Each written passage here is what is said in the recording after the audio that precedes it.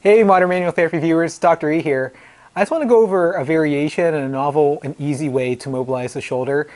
Don't worry about arthrokinematics. One of the things that always bugged me, even when I was teaching ortho at different PT schools, students would always want to do distraction, and I would always ask them, show me two mobilizations other than distraction to improve elevation. And 15 to 17 years ago or so, I would mean something like a posterior glide or an inferior glide.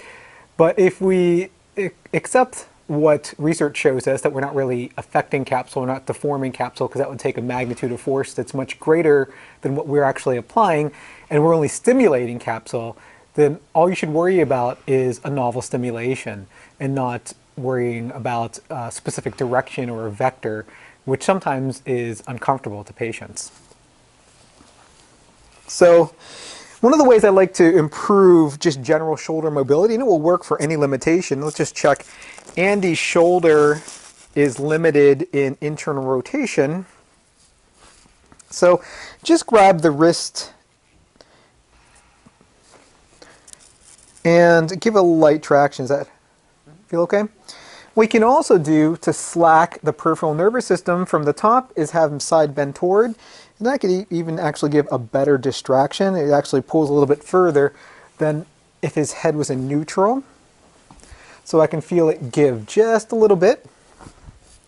So I'm going to give a little distraction and then just oscillate.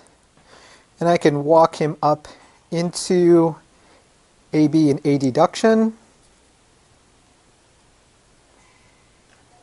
And if I wanted to specifically improve internal rotation, which he was more limited in, I can hold him in IR and then just oscillate like that.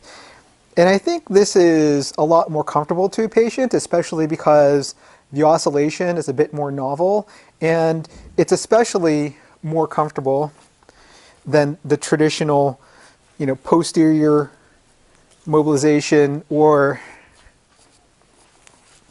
this general posterior glide mobilization, which, although it's effective and it served me well for over a decade, and I taught it to many different manual therapists and fellows, you can improve internal rotation a lot more comfortably and just as quickly without having to mash on it like this and tell them to suck it up. So if you enjoyed that, or you have any comments or questions, leave them on Facebook or YouTube. Subscribe to Modern Manual Therapy on Facebook, Instagram, and YouTube. Check out edgemobilitysystem.com, and remember to subscribe via email to themanualtherapist.com for all our daily blog updates.